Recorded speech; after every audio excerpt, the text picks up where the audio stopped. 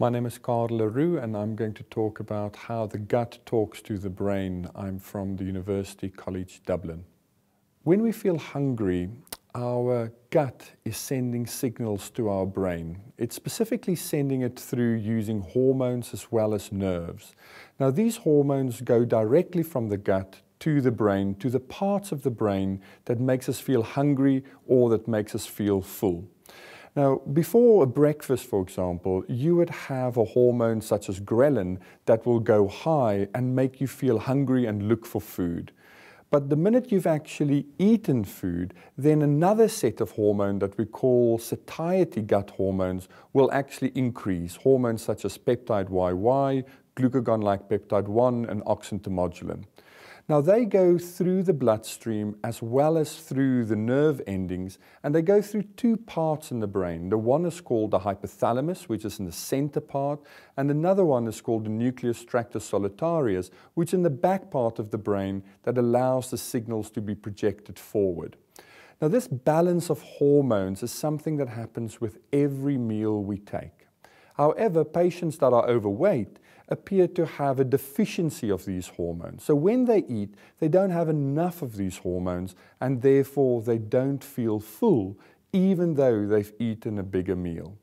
So for them to feel full, they have to eat even more calories.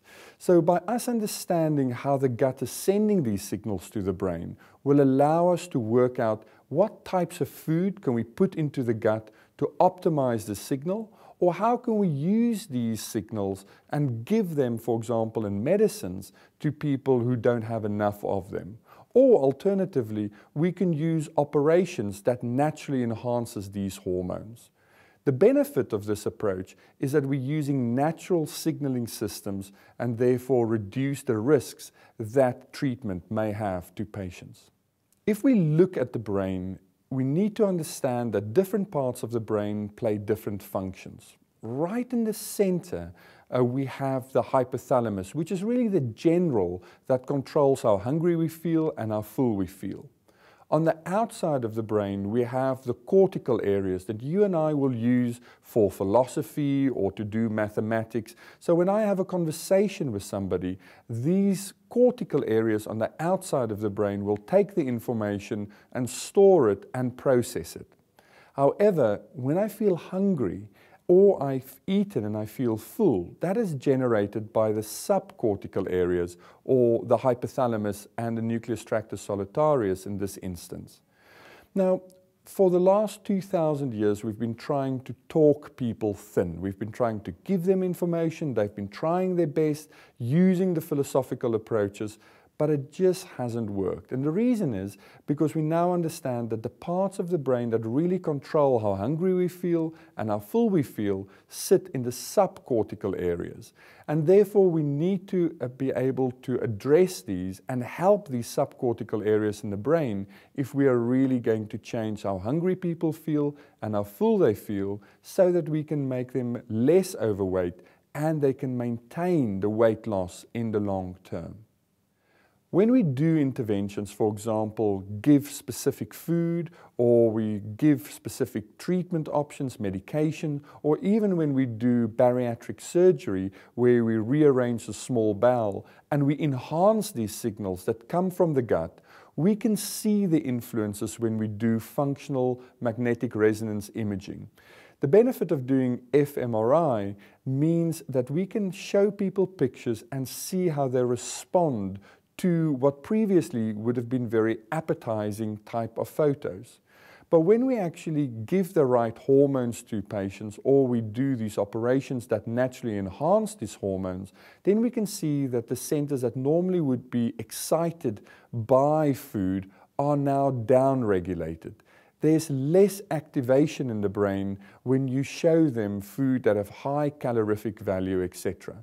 And that suddenly starts making sense, because if people have an optimal treatment, either with surgical treatments or with medication, they come back to clinic and they tell us, you know, now I'm just not thinking about food anymore. I'm not obsessed with food. I don't wake up in the morning thinking only about what am I going to have for lunch or what am I going to have for dinner.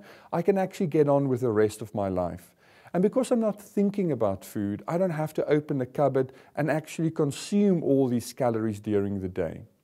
So what this has shown us, what the science of how the gut talks to the brain has shown us, is that if we enhance the natural signals that come from the gut and they go to the right places in the brain, we can change the behaviors that we as clinicians or patients who are suffering with the disease really want.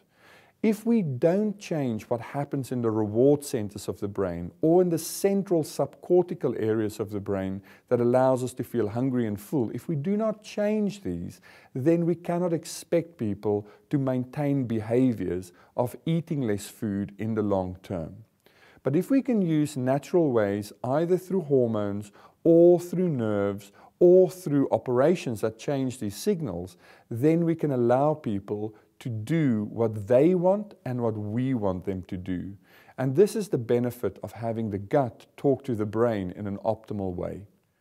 We now understand that obesity is a chronic brain disease. And although it's characterized by excess fat that sits under the skin or sits around the organs, the organ that's probably most involved with obesity is the brain. And if we can target this organ with hormone treatments, with neural treatments, or even with other operations that actually enhance these signals, then we can allow this chronic brain disease to come under control. The impact of obesity is enormous for the individual because they suffer specific diseases that reduces their quality of life and also increases how quickly they become ill or even how quickly they die. The impact is enormous for healthcare systems because it's so expensive to treat these diseases and these comorbidities of obesity. But the impact is also enormous for society as a whole. But management is feasible, and my patients and your patients can benefit if we actually understand how we want to address this disease and understand why we have the problems we do.